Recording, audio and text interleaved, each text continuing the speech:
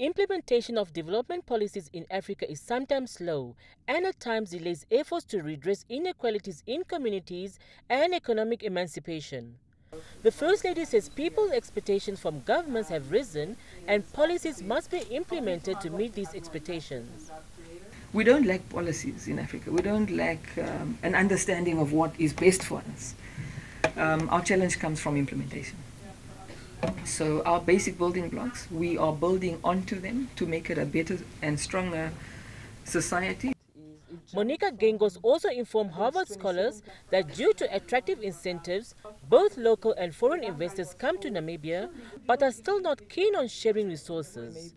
This contributes to the disparity in wealth distribution and therefore not trickling down. She, however, commended the Namibian government for seeking ways to remedy the situation by coming up with plans such as the proposed new economic empowerment framework, which is still being discussed with stakeholders.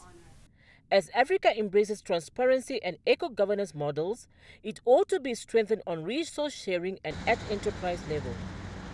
So the old Africa way of doing business is still very much struck in our way of doing things while we're applauding the new Africa. So we must integrate the advantage of the new Africa as well as the reality of the way we used to do things, as profitable as it used to be, can no longer continue like that. The Organization of the African First Ladies Against HIV/AIDS, OAFLA, is now turning focus towards addressing inequality and policy implementations to aid governments.